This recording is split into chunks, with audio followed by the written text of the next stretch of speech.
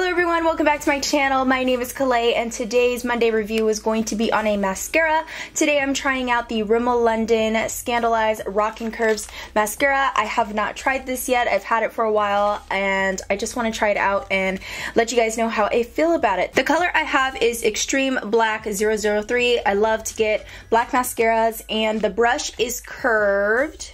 So it kind of has like an, I guess maybe like an S wave, I don't know. They call it a broken heart brush. So let's open it and see how this works. So right away, this is a pretty big tube for a mascara, and the packaging has like texture of, what do you call it? Maybe snake skin, something like that. So that's the texture. It's in a red tube. I'm going to compare the size to my Estee Lauder mascara. So this is what it looks like. It's definitely fatter, but of course my Estee Lauder is a little bit taller. Opening it up right away, I can tell that there is a lot of product at the tip. It is S-curved or broken-hearted, however you want to say it, and it's very stiff, so it's not flimsy or anything, so that's very nice. So I'm going to wipe off some of the product if possible. Definitely has a lot of product. When you wipe it off on the tube, it kind of gets really messy. I'm sure a lot of mascaras are like that, but this one just is a giant brush, and I have small eyes and small lashes, so I'm hoping this won't look terrible or I won't have a hard time with it. So I'm going to apply it to my lashes, and let's see what happens. So I'm taking the bottom curved part and just using that to kind of lift the upper lashes. It feels like more of a drier formula, which I really like in mascaras. I don't really like the wet formula. I feel like if it's drier, I can build it up. Definitely is a big brush, so it's really hard to get into the inner corner. So if you have small eyes like I do, it's going to be a little tricky to try to not get product on your lid or inner corner, but just take your time. It's not clumpy or anything, so that's really nice. I'm going to use the back end of the brush and kind of add a little more product to the base, and I'm just wiggling it to kind of make sure that I comb through it. It's not leaving me with super spidery lashes, which I appreciate. I don't really love spidery lashes. I love my lashes to look kind of wispy, like wispy false lashes. So I really do like that effect. That's what it looks like for that one. I'm going to go ahead and do the bottom portion, and again, there's more product that is on the tip, which I don't like, because I'm going to use the tip to kind of apply this on the lower lash line. So I'm crossing my fingers that I don't get this on my skin, because that's going to be really bad. Okay, let's go.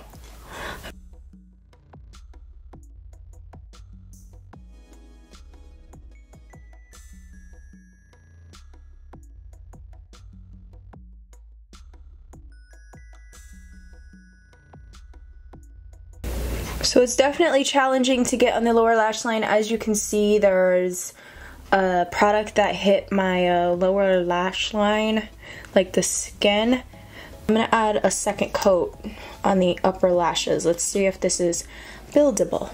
It does look a little spidery, I'm not going to lie. I wouldn't say that this is buildable, because the formula is pretty thick. The first time it went on, it was perfect, but the second time, it was just not too good. Let me see if I can comb this out here. Oh, that made it worse.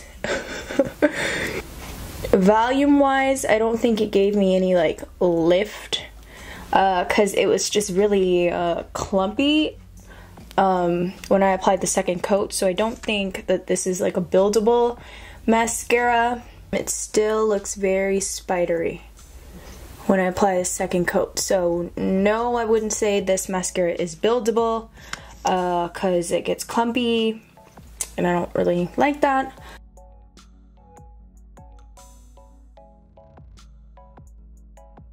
Alright, so my thoughts on this mascara is, one, that it is not buildable. So if you're into mixing your mascaras or adding 2 coats like I usually do with mascara, this is not going to be great for you. It just gets really clumpy and spidery. The second thing is the brush is so huge for my eye shape. If you have bigger eyes, maybe this will work for you, but for me, it did not work. And I was bound to get mascara below my lower lash line. The third thing is there's just so much product that comes out on this brush.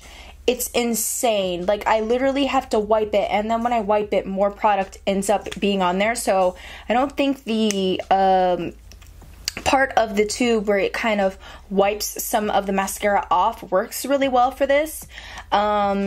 So yeah, some good things I like about it is that it's a very black formula. It does separate the lashes with the first coat, so if you're a first coat type of girl, this will work for you.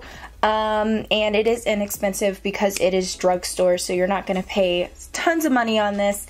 I hope you guys enjoyed this quick review on the Rimmel London Rockin Curves Scandalized Mascara. If you have any questions on anything I mentioned today, please leave it down in the comment box down below. Give this video a like for more first impression video reviews like this one, and share it with your Google+, and make sure that you are subscribed to my channel for new videos weekly, 5 days a week. That's right. Thank you for watching, and I'll see you on my next one. Bye!